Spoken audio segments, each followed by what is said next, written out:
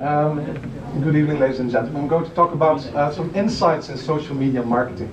I'm not an ITer, but I'll try to give you some marketing points of view regarding social media, because many of you will probably work for companies. Maybe you'll have to do some social media, or you'll think of starting your own company and want to market your product. And I thought, well, maybe this might be a good moment to tell you a little bit more about social media insights.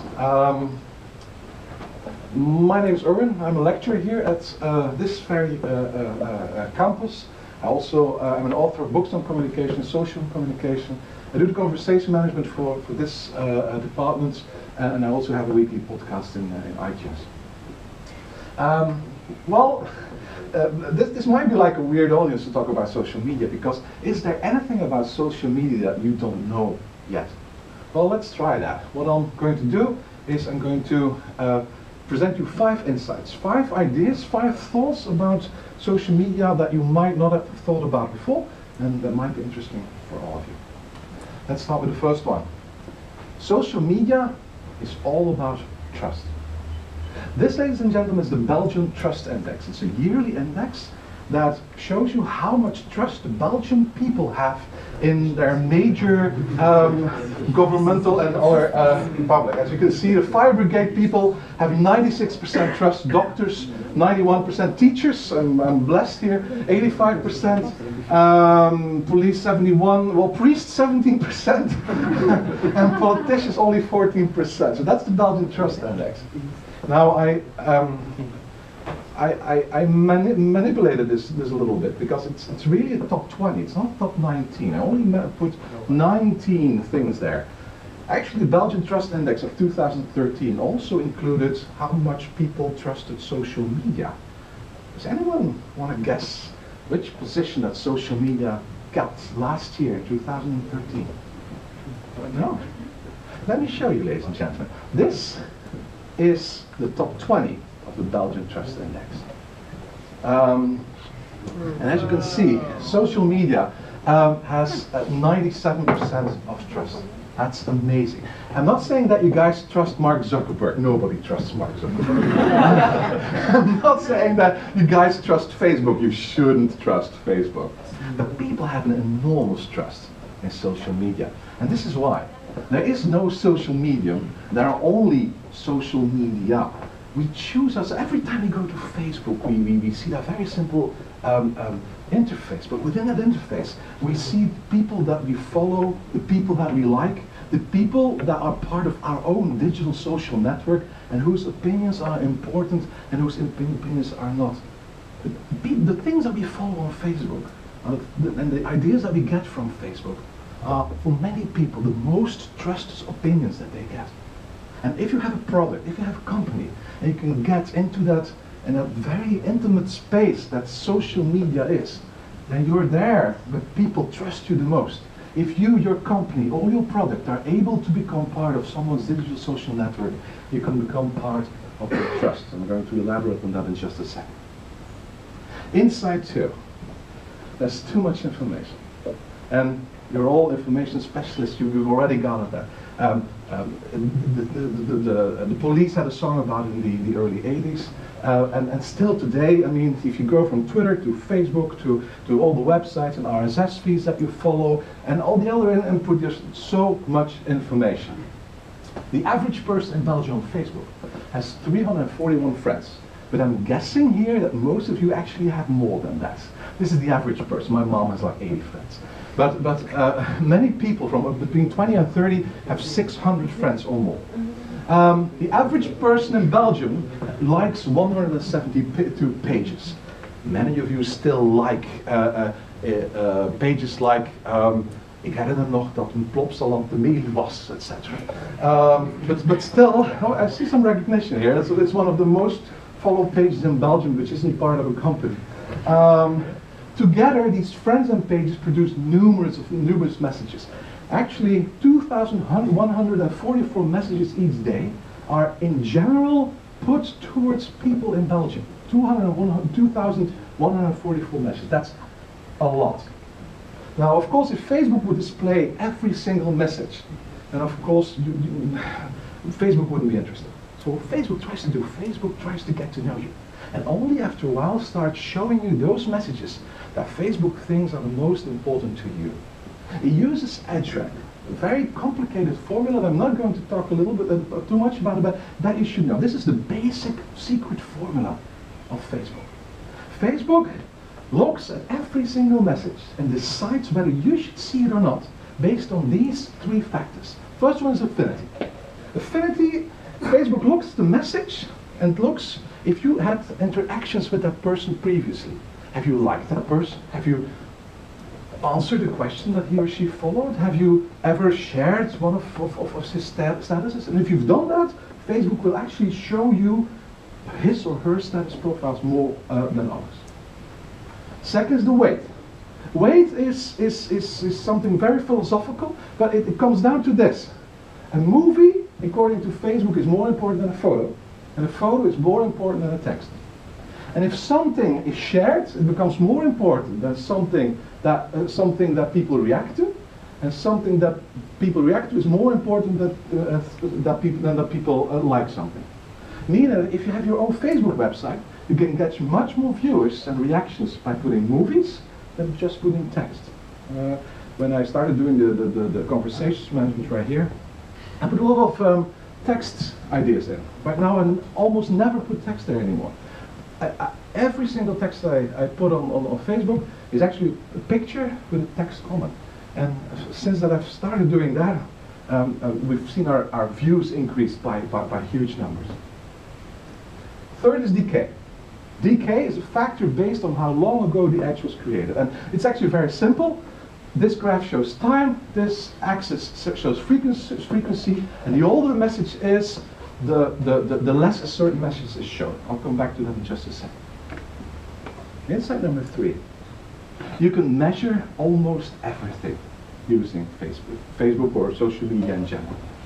This is a very special graph. Facebook put it out when it celebrated its 10th birthday in February. What these are, this is a calendar, January, February, March, April through December. And it's actually the peak breakup time. So it's when people change their status from married or engaged or in love to single. And you can actually see when the world breaks up. You can see that just before now, the beginning of spring, people start to feel all kinds of cool things. Those are very dangerous people, very dangerous person, very dangerous moment. This one is actually a little bit scary. This is the 1st of April. Then during the summer, almost nobody actually breaks off his or her relationship. But just before summer, you see a small peak because nobody wants to go on a vacation with the very same old boyfriend or girlfriend or something. So you get rid of him or her just before the vacation starts. And also, this is an enormous peak. Nobody wants to be that cruel to say to his girlfriend or to his boyfriend that he doesn't want to continue the relationships during the dark days of December. So what you'd want to do, you want to do it before that. Actually, you can see it here. The 25th of December is actually the very low point. Nobody, almost nobody, there are actually a couple of people, but almost nobody says to his girlfriend or boyfriend that he doesn't want to continue this relationship. Well, remember this one? I told you that Facebook can measure things. Well, you should if you're busy doing Facebook stuff. You can actually measure, for instance, when your followers are online. There are many programs that we use for that. Here at Handel we use Hootsuite for that. You can measure it, but these are in Belgium the top 3 times when people are most online. This might not include your age bracket, it's an average, but still, if you put number 1 moment to put something online is Saturday at 10 o'clock at night. When you put something online on Facebook Saturday at 10 o'clock, it increases the chances of your message being viewed. Number 2 moment is Saturday at 8 o'clock and Sunday at 7 o'clock. Actually, our peak moment here at Handel is Tuesday morning at 11 o'clock. Which is like a moment when most students are actually here at school. I'm not saying what. Anyway, insight number 4. Let your competitor do the work. This is something that not many people realize, but let me show. This is a very important insight to have. This is a general rule of the internet. If you're not paying for a service, then you're the product, you're not the customer. We are not customers of Facebook. Some of you might be, who buy ads or something on Facebook. In general, we're the product. Why would Facebook allow you to make a page for free? Is Facebook such a nice company that we can just make free pages to promote our products? No, of course not. A free page is actually a database of people who share the same interest in a product or service. I mean, every student that follows the page of our university college here is actually a person who has an invested interest in this university college. This is how Facebook sees it. Imagine you are from Kortrijk and you sell goldfish. And you create a free Facebook page about your pet store because you want to promote your pet store, you want to sell more goldfish. You want lots of followers, so what you do, you spend a lot of time doing all sorts of cool things to attract new followers. Facebook actions, giveaways, tag yourself in this picture with your favorite goldfish, etc. So you get lots of new followers. And you do a great job. At one point or other you get 1,000 followers. What has just happened? Well, you've just given Facebook a free database of 1,000 potential customers. People who are from Kortrijk, people who trust you, people who like goldfish, and people who want to spend money on goldfish. That's what you just told Facebook. For free. You've done all the work for them. So what happens when another pet store in Kortrijk wants to start a Facebook page? Well, he has two options. He can do your work all over again, or of course he can just pay Facebook to get access to your followers. And that's actually the profits model that Facebook tries to do. It gives you the chance to make free web pages, give them lots of information about your customers or potential customers, and then it tries to sell those customers to your competitors. You've just done all the work for Facebook, you've given your customers to Facebook and to your competitors for free. So Facebook rule number one is this one. When starting a page, always check if there's a competitor who is selling a similar product to a similar group of people. If that's the case, if it's not the case, don't ever advertise on Facebook. You'll get rubbish extra followers. You'll probably not get many interesting followers. But if so, then the best thing you can do is actually buy your followers from Facebook by using the database of your competitor. But maybe even smarter is trying to change a little bit about your formula so you can actually attract a whole new set of people. But beware of the risks of doing that yourself. And that's only the beginning, ladies and gentlemen. I promise you a couple of insights. Social media is still brand new. It hasn't existed for 10 years, but in those 10 years, so many interesting things have happened, and I'm sure they will keep on happening for the next couple of decennia. It changes almost every day with new media and new possibilities where everything is becoming more and more mobile. And economics has become almost unlike economics, where people are thinking about how can I get liked as much as possible because that can get me a return on investment. I want to end with this one, the insight number 5. We don't have a choice, ladies and gentlemen.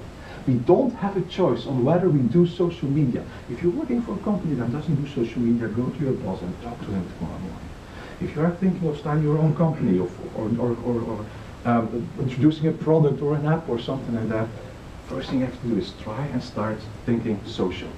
The question is not whether you do it or not. The question is how well do you do it?